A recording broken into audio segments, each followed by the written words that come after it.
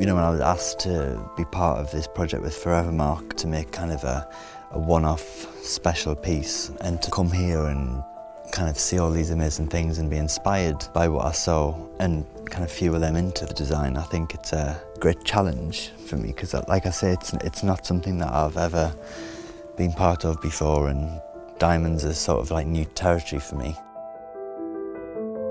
Diamonds are very kind of ancient and natural, but the process that they go through is incredibly high-tech. Lasers and angles, but also mixed with that human touch. It's all down to the hands at the end of the day, and it goes back to sort of the link between kind of this project and what I do. It's all about creating things with your hands.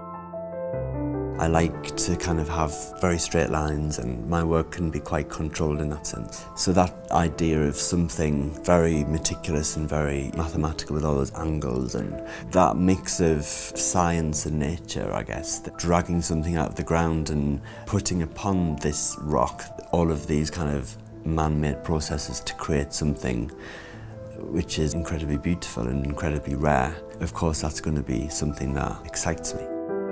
The piece of jewellery had to be inspired by the word promise. Promise for me conjures these thoughts of like an unbreakable bond. You know, it's maybe the bond between Forevermark and the work that they do here in South Africa, not just with the diamonds, but with all of the community projects that we've seen. It's kind of amazing how it's not about greed, it's about making their country better. I think that's really beautiful.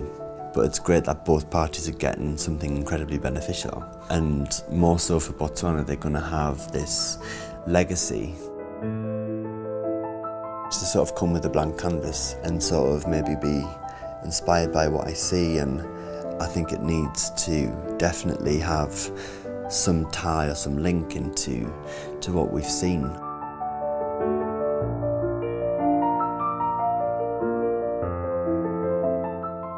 There's obviously been a lot of kind of bad press about the way diamonds are sourced, and I think Forevermark really stands out as a company who kind of go against that. And you know, from what we've seen and from what they support,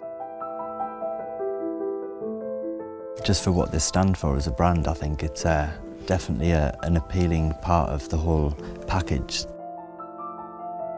It's just been phenomenal to really see and experience what we've been really privileged to see and experience this week, you know.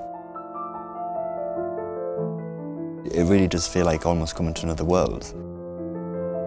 I think it's one of those things that it doesn't quite feel real at the time. But I think it's certainly going to be one of those things that sticks with you for forever.